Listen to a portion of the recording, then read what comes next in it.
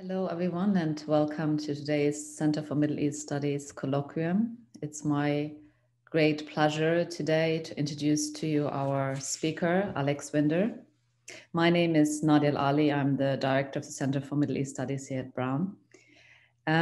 So Alex was going to speak for about 30 minutes, and then we'll have time for Q&A. Alex Winder, he is a visiting assistant professor and director of undergraduate studies at the Center for Middle East Studies here at Brown. He is executive editor of the Jerusalem Quarterly and edited and introduced Between Jaffa and Mount Hebron, the diaries of Muhammad Abdul Hadi al-Shuruf from 1943 to 1962, published in Arabic by the Institute for Palestine Studies. Alex has also contributed to a number of different journals, including Al-Muntaqa, Biography, Journal of Palestine Studies, and Radical History Review, as well as online resources, including Hazin, Palestinian Journeys, and Tahrir documents.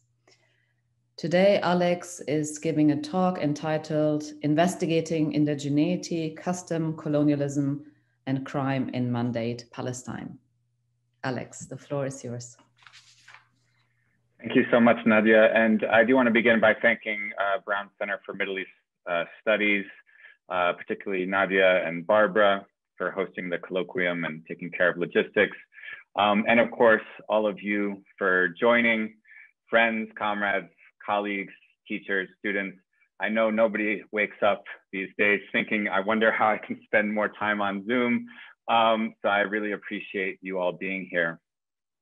And before I begin a talk whose title and subject matter evokes indigeneity, I also want to acknowledge the indigenous communities, the Narragansett and Wampanoag peoples on whose land Brown University and the city of Providence, Rhode Island sit, and to encourage all of us to consider the indigenous communities who lived and continue to live where we do. So I'll begin now. In September 1944, Faiz Nazal, a Jerusalem-based lawyer, wrote Palestine's High Commissioner on behalf of the elders of Beit Umar, a village north of Hebron, to appeal a collective fine levied on the village. The fine was prompted by a series of incidents over more than a year, mostly involving the destruction of tomato plants. Nazal addressed each incident in turn. In August 1943, tomato plants belonging to the family of a man named Isa were destroyed. According to Nazal, Isa and his family accused a man named Murshid, quote, with whom they have finally agreed as to settlement according to the law of Arab custom, end quote. The following month, a man named Muhammad and his 5 brothers, believing that one of their 3 half-brothers had been involved in the death of Muhammad's wife, retaliated by uprooting their half-brother's tomato plants. Eventually, compensation was paid for the plants and for Muhammad's wife, and the feud was brought to a close. In another incident, one villager accused 4 brothers of uprooting his tomatoes, there being, Nazal wrote, quote, enmity between the 2 families. But Nazal confirmed, quote, both parties have finally agreed upon the settlement of this dispute in accordance with custom, end quote. Finally, a woman named Amira had disappeared in March. According to Nazal, Amira, quote, at one time eloped with a lover of hers and was brought back. She was chained in the house of her father until she disappeared, end quote. British officials presumed she had been murdered, but lacking evidence had brought no charges.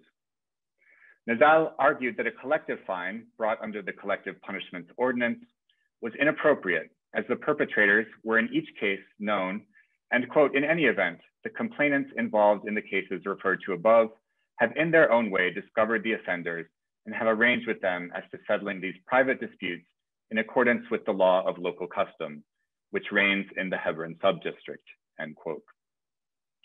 Beit Umar, it seems, preferred its own justice to that of the British Mandate administration, which governed Palestine after World War I. While the acting district commissioner of the Hebron subdistrict, Robert Newton, claimed that collective punishment was warranted due to the village's quote unquote lawlessness, Nazal described a community engaged in acts of violence, but also reconciliation in adherence with the law of custom. Today, and at greater length in my book project, I aim to unpack these contrasting visions of rule of law and suggest a reading of the law of custom in the framework of indigenous justice. I do so by showing how advocates and officials, the Nazaus and Newtons of the world, as well as scholars and journalists in Mandate Palestine, used custom to make claims about Palestinian society and Britain's administration. I also examined criminal investigations to see how primarily rural Palestinian communities engaged in juridical practices that predated, coincided with, conflicted with, and overlapped with colonial systems. I give particular attention to the kinds of cases seen in Beit Umar, so-called honor crimes, blood feuds, and rural property crime, including crop destruction and animal theft, which the British termed agrarian crime, these being the acts most closely associated with customary justice in Mandate Palestine. I'll begin, however, by briefly discussing application of the framework of indigeneity to Palestine. The past decade or so has seen a resurgence of work on Palestine and Israel that employs a settler-colonial framework that sees Zionism's manifestation in the space of Palestine, Israel, as an ongoing settler-colonial project that seeks to expand its territorial base for settlement by displacing and ultimately eliminating the indigenous population of Palestinians. There's much to say about this framing and limited time. If there are questions, I'm happy to address those in the Q&A. And I do point all of you who are interested to Leila Abu-Lughad's recent piece in Critical Inquiry, which does a really nice job, I think, of describing this revival of the settler-colonial framework with regard to Palestine. But this framework has also sparked further questions, including whether the settler-colonial framework itself continues to privilege the settler as historical agent, and what frameworks might allow us to examine Palestinian society as something more than kind of reacting to or victims of settler colonialism. And these are lines of inquiry, in my mind, in keeping with longer standing efforts by the likes of Ibrahim Abu-Lughad and Bashar Dumani, among others. And recently, Rana Barakat has drawn on scholarship in Native American and Indigenous studies by the likes of Jody Bird, Robert Warrior, Kehaulani Kawanui, and Stephen Salaita to advocate for what she calls writing/writing. It works better if you're looking at it. So WRIT writing/RIGHT writing Palestine studies as a project of indigenous intellectual sovereignty, one that would not only center Palestinians as historical agents, but embed them within the worlds that they themselves make, in which they understand and experience in ways that exceed a colonial or settler colonial frame. So it's in this stream that I'm dipping my toes to think about indigenous justice in Mandate Palestine, asking what forms of justice might we understand as indigenous and why, and what work does indigeneity do analytically and politically? And of course, there are kind of multiple ways of conceiving of indigenous justice in Palestine. Is it justice for indigenous people in Palestine? Is it any justice practiced by indigenous people in Palestine? But to my mind, the kind of most generative definition, and the one that I'll use here, is those forms of justice that emerge from the indigenous population of Palestine, and therefore reflect or embody its worldviews and priorities. And in particular, one finds in Mandate Palestine a system of adjudication, arbitration, and reconciliation that was widespread among Palestinians living outside of urban centers, and which operated in lieu of, in parallel to, and at times in conjunction with state institutions. And there are various terms that describe different aspects of this system. So urf, or qanun urfi, translated as customary law, qanun ash'ari or qabali, to describe tribal law or tribal adjudication, and sulh or islah, which is reconciliation or peacemaking. And despite certain distinctions between them, these terms tend to be used expansively or interchangeably by both practitioners and observers. So I think it's useful for me to take them together and think about how they formed a system of communal justice that viewed injury as socially embedded, and in the event of disputes or violations, laid out pathways to restore social order through the intervention of arbitrators or mediators if necessary. And the social standing of these arbitrators and mediators, who generally were well regarded and seen as honorable or kind of notable figures, put pressure on parties to enter into negotiations and agree to resolutions that would satisfy both disputants and the community as a whole. They drew on communal norms and established formulae.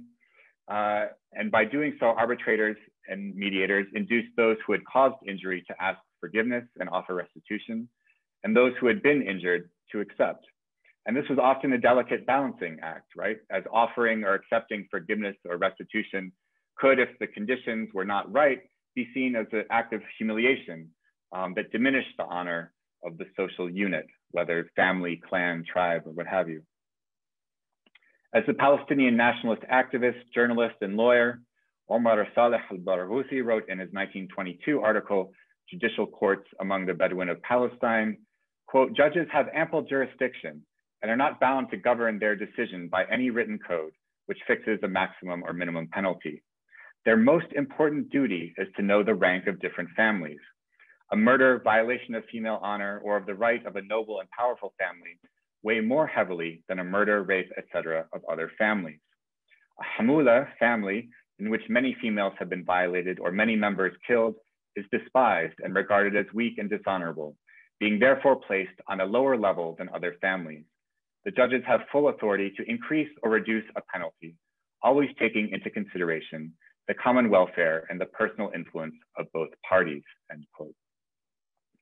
This pairing of common welfare and personal influence illuminates what anthropologist Sharon Lang calls a hierarchy egalitarian tension within Palestinian communal justice. So while the rhetoric and ritual of these processes stress the restoration of a balance of honor among all parties, so this idea that society is best served when all are accorded equal honor, the power to resolve disputes and the substance of resolutions rely on social hierarchy. That is, society is best served by those of exceptional honor. Now, Barghouthi's article is one of several notable Mandate era works on communal justice in Palestine. Alongside Ilyas Haddad's Blood Revenge Among the Arabs, published like Barghouthi's piece in the Journal of the Palestine Oriental Society, and Araf al-Araf's monograph, Al-Qada Bain al-Bedu, so Justice Among the Bedouin.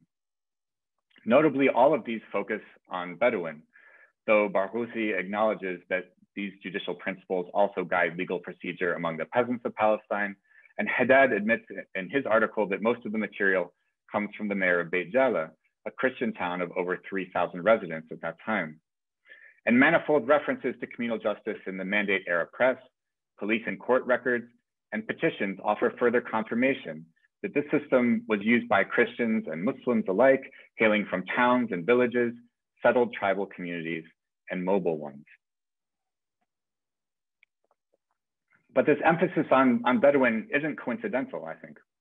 In casting Bedouin as repositories of Arab tradition, these works and others show the influence of Arab Nahda and European Orientalist thinking. And we can see a kind of a colonial expression of this thinking, for example, in the opening sentence of the 1925 book, Bedouin Justice, written by Austin Kennett, a former British administrative officer in Egypt's Western Desert and the Sinai.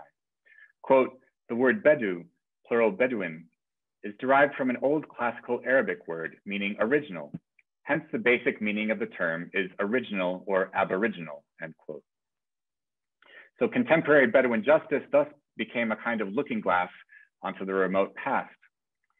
And Kennett's use of the term aboriginal also reminds us of the way that indigeneity is linked to temporality, implying priorness, but also, especially in discourses of settler triumph, pastness. There are resonances here with present-day attributions of indigeneity to Palestine's Bedouin, contributing to what Lana Tatur refers to quite critically, and I think appropriately, as the culturalization of indigeneity.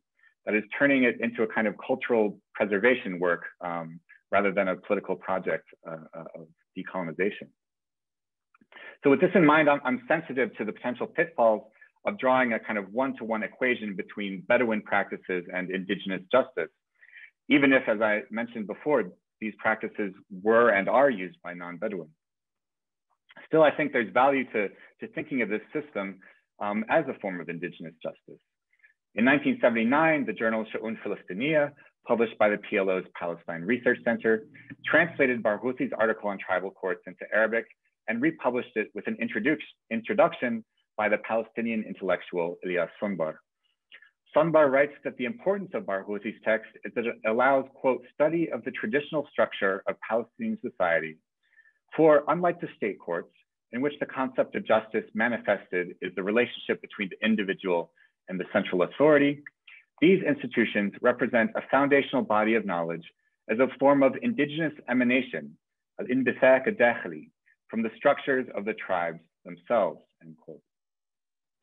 Sunbar explicitly contrasts tribal justice with state courts, and whereas the latter's decisions carry weight because of the coercive authority of the state, Barghouthi's text reveals, quote, implicitly that the decisions of the tribal judge emanate from a perception of limited and voluntary acceptance among the members of the group or tribe, end quote. So this is different from the significance of tribal justice put forward by Orientalists. So that is, Bedouin law is not indigenous because the Bedouin maintained this kind of untouched by time Aboriginal Palestinian past, but because it emerged from a Palestinian collective and was rooted in and responsive to its worldviews and priorities. This distinction is significant in part because it allows indigenous justice to be dynamic, to shift and adapt rather than remain frozen in an imagined past. Although some recent scholarly work on sulh as a form of indigenous justice does just that. It also means that an examination of indigenous justice at work can illuminate the socio-political dynamics that gave it authority. That is, we can kind of historicize it and use it as a way of understanding some of the dynamics of the society from which it emerges. This is in stark contrast to the way custom was mobilized by British colonial officials. So let's take, for example, the question of so-called honor crimes, including but not limited to femicide. Badia Hassisi and Deborah Bernstein have co-authored some of the best work on so-called honor killings in Mandate Palestine, using court records to understand legal strategies and patterns of adjudication. And they write that family honor emerged in British criminal legal thought as, quote, a binding social requirement, reinforced by custom, tradition, and at times religion, thus creating a uniform understanding of communal codes of honor, end quote. Thus, for example, in a 1925 case of a man accused of killing his aunt who became pregnant out of wedlock, a senior British judge stated, quote, the feeling in the village that the male members of the family of a woman of loose character must vindicate the family honor was often so prevalent that the man had the choice only between murder or leaving the village, end quote. So this was the prevailing British view of custom. It was kind of locked in place. It imposed upon Palestinians an obligation to act in a particular way.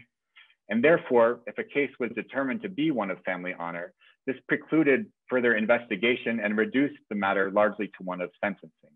And really the question of whether custom should be a mitigating factor in British sentencing.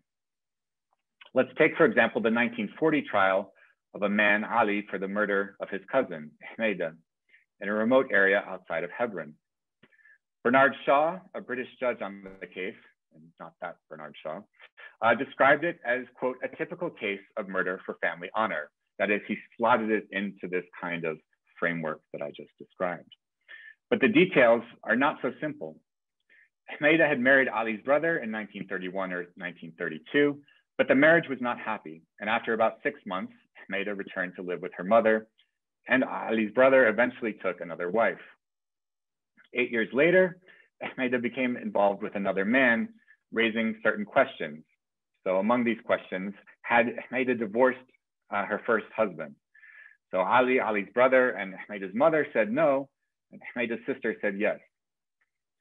Had she actually married this second man? Ali asserted she had, Ahmeda's mother wasn't sure, and her sister thought that she had. Had Ali and his brother's family made peace with the family of Ahmeda's new man? Ahmeda's mother said so, though she wasn't at the peacemaking. These were largely male affairs, if not exclusively so. And she wasn't sure if it took place before or after Ahmeda had remarried. And Ahmeda's sister wasn't sure if peace had been made at all. To further complicate matters, Ahmeda's mother and sister, and 3 women who had been gathering firewood with Ahmeda when she was killed, testified that Ali had, after killing her, removed a headdress of coins which Ahmeda's mother had given to her when she married Ali's brother. All of the women witnesses at the trial returned to this matter of the headdress, but the judges paid it no attention, presumably seeing it as a distraction from the true motive of family honor. So here we see a window into the distinction between indigenous justice and colonial interpretations of custom. For the judges, 2 Britons and a Sorbonne-educated Zionist immigrant to Palestine, custom could be reduced to whether Ahmed's murder was or was not motivated by honor. Indigenous justice, by contrast, demands that the complex dynamics leading up to the murder be taken into account and refuses to ignore the matter of the headdress, whose theft called into question Ali's honor and prompted questions of restitution, neither of which factored into the court's blinkered view of the case. Ultimately, the judges sentenced Ali to death, but his lawyer, George Salah, appealed the decision, supported by a certificate relating to custom and tradition, assurances that clemency, quote, will meet a general satisfaction and appreciation in Hebron district, and a letter from Mithgal al-Faiz, the Sheikh of Sheikhs of the Bani Sakhar Federation in Jordan, a major kind of tribal confederation. The High Commissioner, Harold McMichael, in response to this petition, reduced the sentence in keeping with established precedent. Indeed, from the very first High Commissioner of Palestine, Sir Herbert Samuel, we see this kind of treatment of honor crimes and the reduction of penalties upon appeal. And in 1925, Samuel argued that, quote, such customs as blood feuds and murders in defense of family honor may have been in the past essential to a certain extent to the preservation of life and morality amongst the primitive communities. And it was on that account that he hesitated to refuse to consider them as extenuating circumstances in certain cases which arose in Palestine, end quote. And I wanted to kind of note the shifting temporality in the statement, right? Acknowledging the necessity of custom in the past, but using it to justify colonial policy in the present. So again, kind of seeking to relegate indigeneity to a past era. And while custom could be used to justify clemency for men who had killed their female relatives, the same argument was also made for the imposition of collective punishment, which British officials claimed was rooted in the same principles of shared injury and responsibility upon which communal justice rests. And so I'd like to raise one last example of a feud that, like in the case of Beit Omar, with which I opened, illuminates the dissonance between collective punishment and communal justice, and also shows the necessity of an interpretation of an indigenous justice in Mandate Palestine as dynamic, that is following the lead of those that used it to address the tensions and contestations that emerged out of really intense socio-political changes in the Mandate period.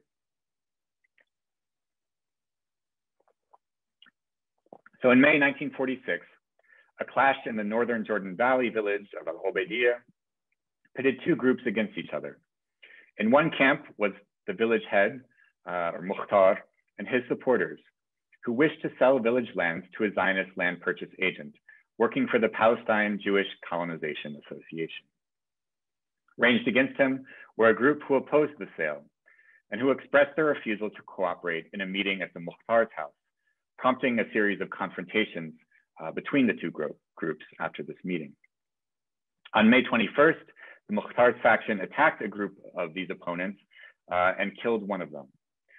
2 men were accused in the deadly attack and sought refuge in Tiberias, while local notables arranged a temporary truce, or atwa, of 45 days as part of an effort to resolve the dispute permanently. These efforts didn't bear fruit, however, and 2 months later, the Mukhtar wrote to the police, complaining that, quote, the agitators, that is his opponent, did not cease subjecting the members of our family to continuous assaults. He continued, quote, this despite the fact that I and my clan own most of the village lands and that these troublemakers do not have property and most of them are unemployed. For almost a week, many notables from surrounding villages have come to address the problem, and they have refused and did not submit to the decision of the arbitrators, intending in so doing to continue their troublemaking and attacks against us, end quote. Expressing concern that these attacks would continue, the Mukhtar asked the police to exile his opponents from the village for at least a year, if not permanently, or to appoint an auxiliary policeman to the village, whose cost the village would bear. These were, it should be noted, common punishments enacted via the Collective Punishments Ordinance upon quote unquote lawless villages like Beit Omar. By all indications, the Mukhtar's opponents were bucking custom by refusing reconciliation with a clan of higher status. But if we hold to a definition of indigenous justice is that which emanates from the indigenous population, embodying their worldviews and priorities, it becomes possible to see these quote unquote agitators' refusal to reconcile as an act of indigenous justice. They had stood firm against opening village lands to Zionist colonization and had been attacked and even killed for their commitment. Prolonging the feud became a way of demanding justice, not denying it. So having given a rough account of the kinds of investigations that formed the basis of my book project, and I'd wanted to talk a little bit about this kind of category of agrarian crime as well, but given the time, if you're interested, we can discuss that in the Q&A. I want to conclude with some general thoughts about my own investigation into indigeneity in Mandate Palestine. Because I use this word investigating in the title, not because, or not only because it produces a nice alliteration and resonates with the subject matter, but because I see the question of indigeneity as more generative than its assumption. Indigenous justice is a useful concept only if it emerges as a living, breathing thing and not an ossified set of laws or norms. It is valuable if it helps us better understand complex dynamics of kinship, gender, social hierarchy, property, environment in Mandate Palestine, not if it produces a romanticized vision of social harmony. Now, questions of land and the multi-vectored forms of collectivity in which modes of placemaking and occupancy are enmeshed, to quote Mark Rifkin, have unsurprisingly been at the forefront of articulations of and research on Palestinian indigeneity. But questions of law and justice are also significant, not only to arrive at a more complete and complex understanding of Palestinian society in the past, but also in looking to the future. And I think, again, I want to stress this kind of emphasis on temporality and not relegating indigeneity to a vanished past. So if the study of indigenous relationships to place can help challenge normative property regimes, then I think challenges to normative regimes of justice may similarly benefit from explorations of indigeneity. And I'll stop there and thank you for your patience and look forward to any questions you may have. Thank you very much, Alex. Thanks. So I would like to invite anyone to either put in the question in the chat, but I'm also happy to take just raised hands. Maybe I'll start, Alex, and this is not going to be surprising coming from me. I feel a bit boring kind of asking similar questions, but it has, of course, a gender angle.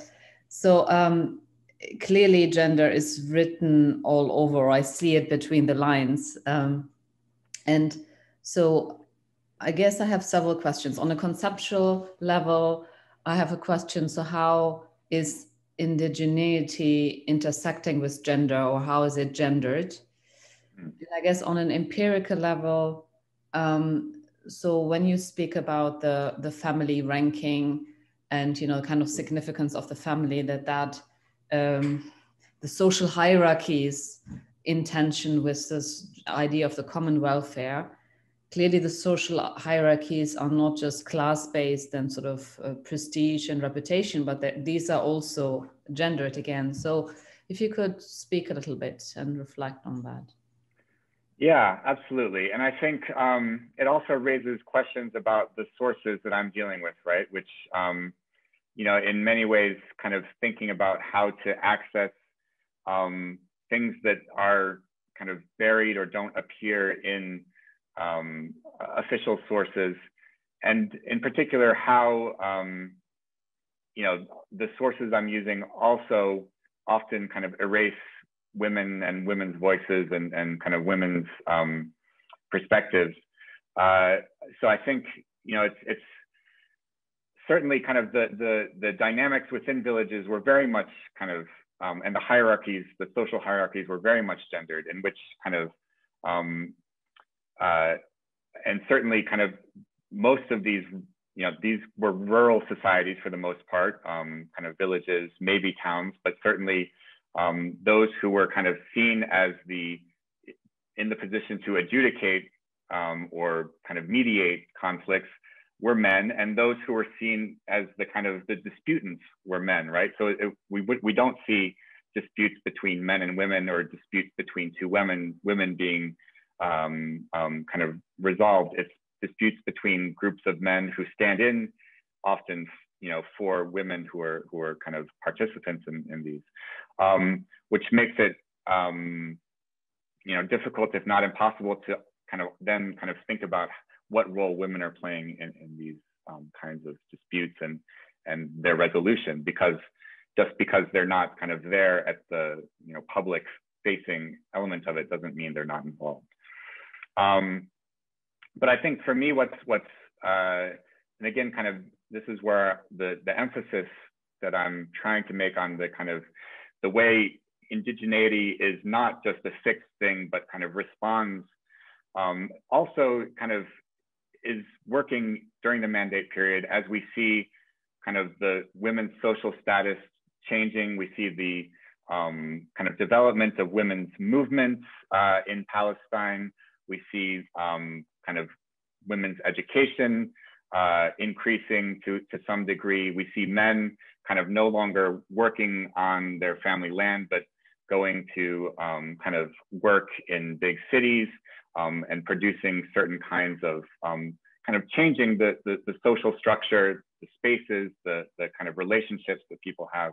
And so I think, in this, I've recently been revisiting the work of Lama Abu Aude on honor killings and thinking about how, she writes, I think convincingly about how the nationalist compromise that shapes how honor killings are produced in different ways in the nationalist period, right? So that there's a changing expectations of gender, changing institutions that manage gender roles, and that this it doesn't undo, it produces a different kind of patriarchal compromise and patriarchal ordering that produces different forms of violence against women.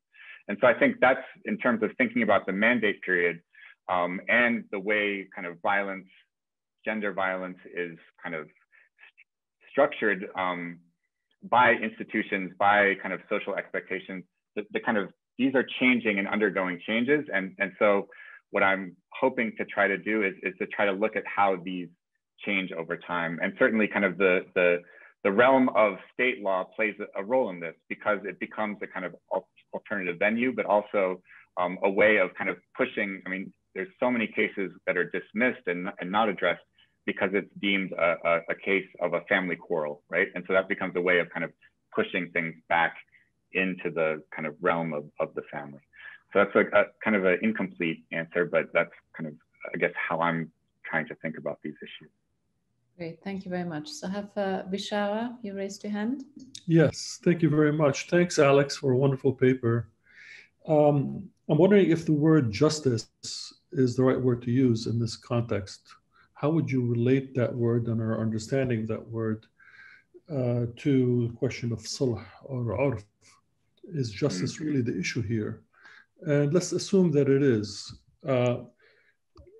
Can one argue that notions of justice are not just not fixed, but they also have changed drastically beginning in the 1860s or so, with all sorts of innovations of Ottoman governance on the village level, and of course, its interaction with British norms and laws and practices on the ground after 1917. I really love the idea of having a history of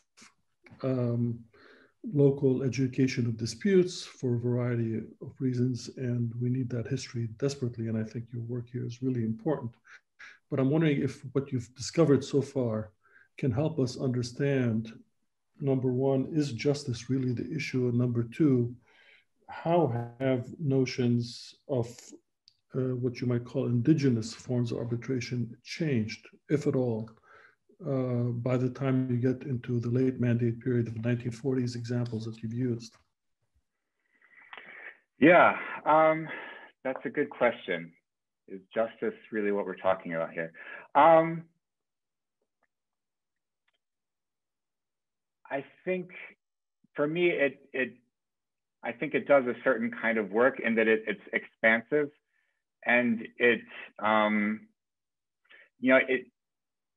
like often this is talked about in terms of law. And so I think getting away from law and thinking about justice as a kind of a more capacious kind of framework, I think is useful for me. But I think that's, I mean, it's a question that speaks really to the heart of what I'm doing. So I think maybe I have to sit with that a bit longer.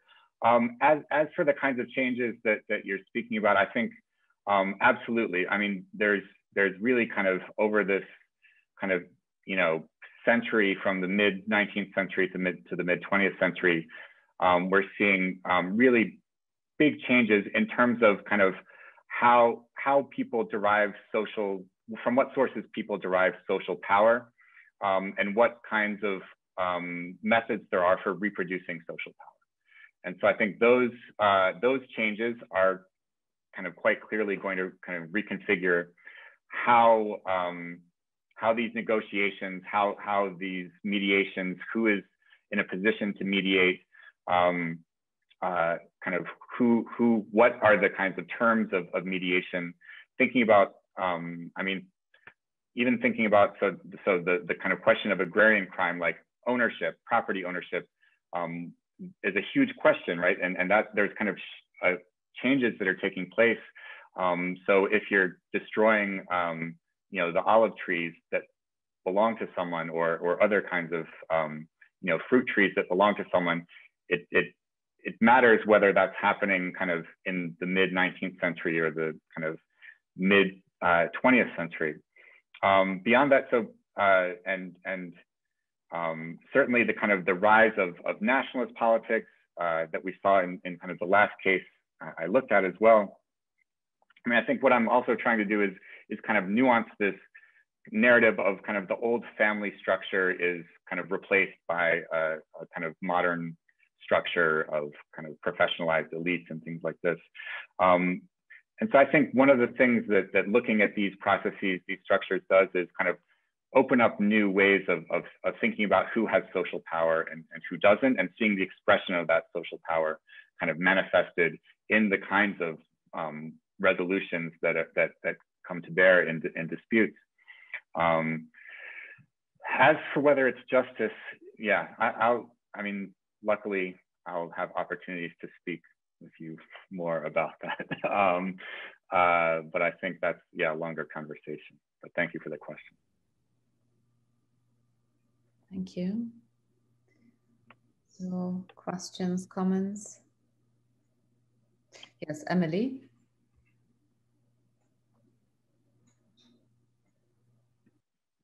You're muted, Emily. Muted. Hello. Hi, Emily. Can you hear me? Okay. Video on for full transparency. Also kitchen setting for realism.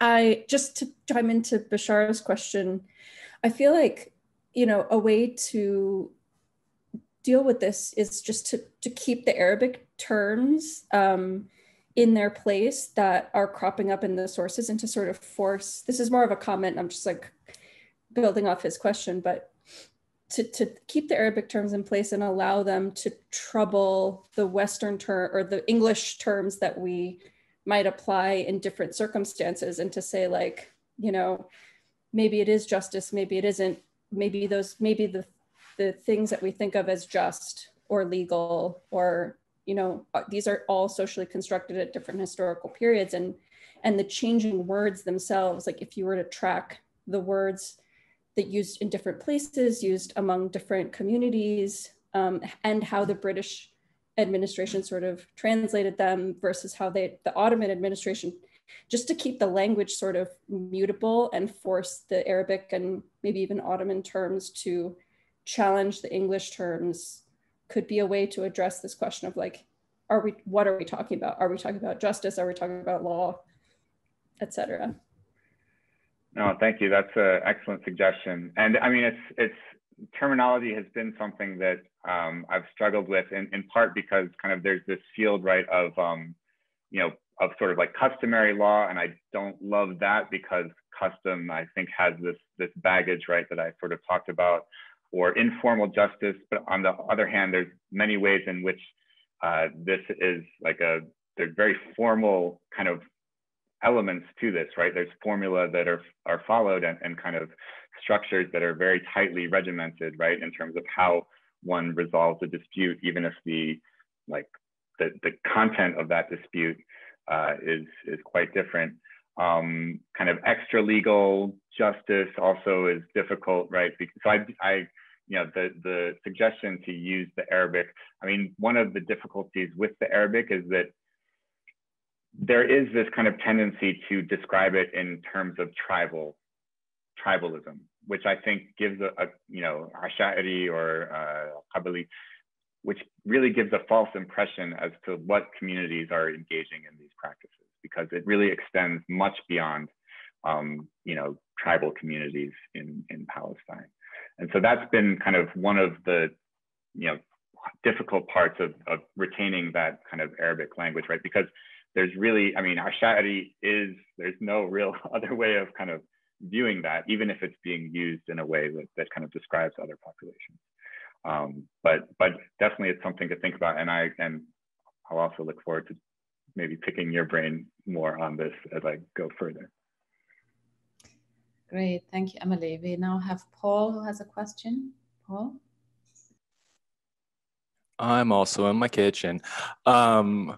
Maybe this is kind of just jumping off what you just said. I want to ask about maybe like sources of power and the question of like jurisdiction to maybe get at this a little more. Of kind of like, where are the folks that are sort of exercising legal power, and then like what their the limits their jurisdictions are and how that changes. And is is this like a rural thing, or is there an urban sort of source as well? Because I mean, then that gets to the question of like sort of like the perennial sort of what is community, and I'd like to hear more about that. Yeah, thanks, Paul. And it's good to see everyone's kitchens also.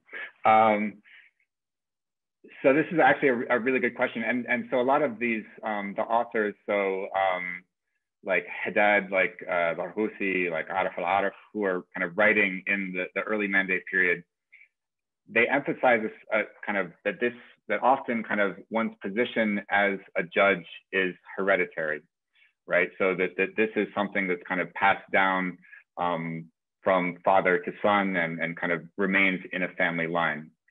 But often kind of they'll qualify that by saying that that's the case in tribal communities, right? That this is kind of the norm there, but it's not necessarily the case in those communities that are not tribal, other rural communities.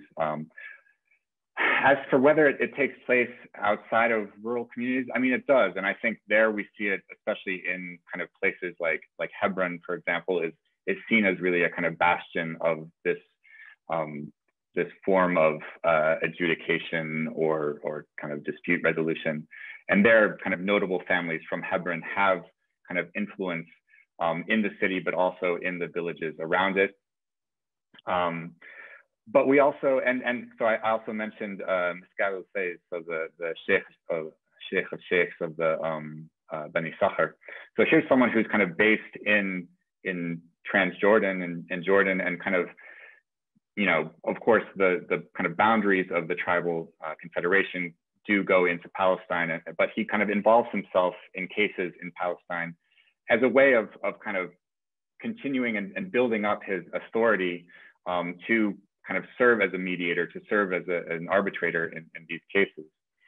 What you also see in the Mandate period is kind of the way state officials kind of take on this role, right? So I came to this really through studying policing in Palestine, and you see police officers who are kind of stationed in a particular place who become involved in kind of negotiating and mediating disputes.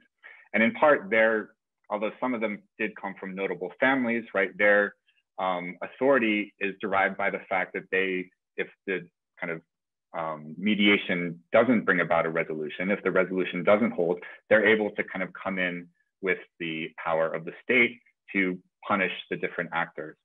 And finally, and this is something I've kind of published recently, an article in the Radical History Review, during moments of upheaval, so in the 1936 to 39 revolt, we see a kind of the way in which the revolt also kind of transforms what kinds of figures are able to kind of have the authority and the kind of the social power to adjudicate disputes or to mediate disputes. So it's have people who are prominent figures in the revolt, but who kind of their social status before the revolt was kind of perhaps marginal. So people who were kind of working on the docks in Haifa or kind of selling cigarettes in Haifa, who because of their connection to Izz-ad-Din al-Qassam and their kind of their leadership within the revolt, their militancy within the revolt, become people who mediate disputes in the context of the revolt. So it's really a kind of very dynamic scene, and this question of jurisdiction is a very fluid one during the mandate period, and really kind of shows how the multiple different kind of economic, political, structural ways in which kind of social power is also being reconfigured are then kind of being played out in these arenas as well. I hope that it doesn't really answer your question, but I think maybe speaks to some of the complexity, right?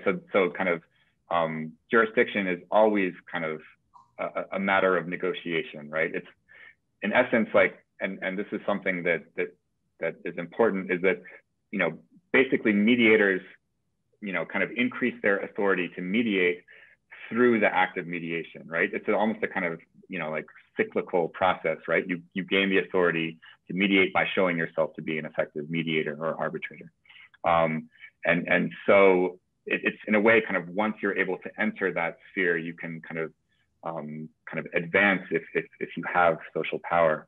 There was something I was going to say about that, but maybe I'll move on to the next question if there is one.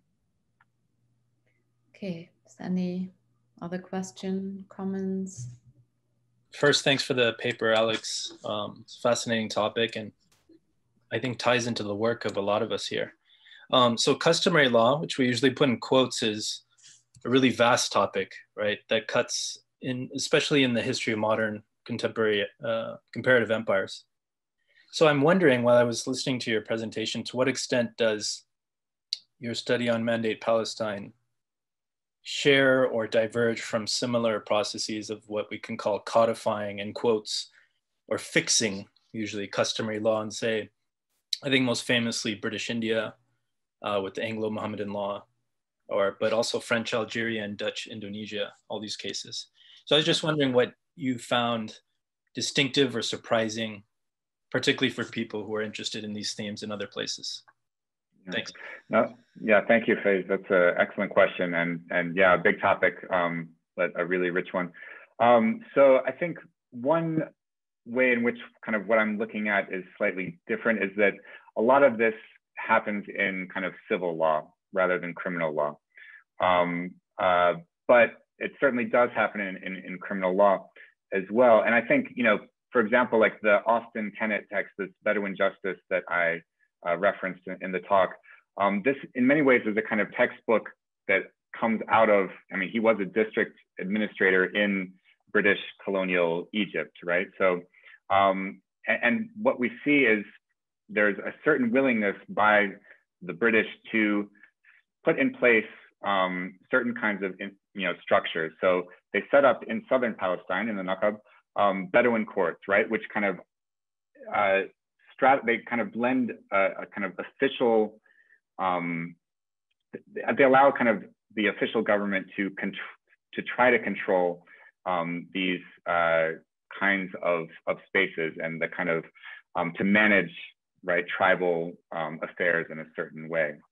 And this is kind of similar to what happens in other places, other colonial situations, where you have the establishment of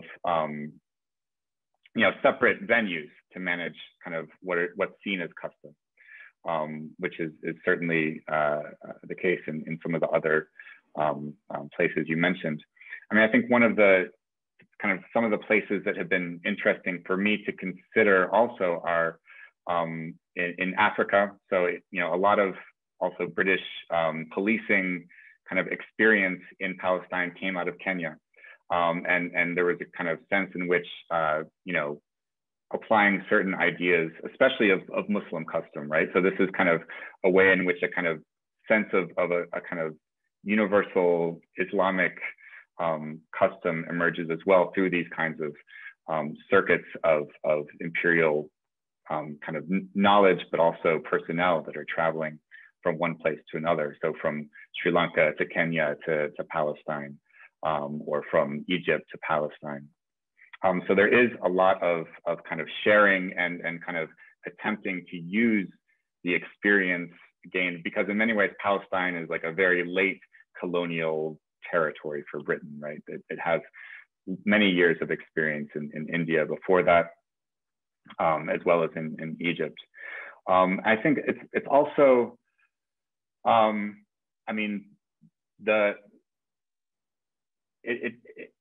similarities, I think, are quite striking. And what becomes also kind of notable is both the way that kind of there's overlaps between the kind of British colonial administration and certain elites in the colonized society that have a kind of modern project of modernization, right? So in the press in Palestine, they're constantly kind of decrying the destruction of livestock, the feuding, the destruction of crops, right?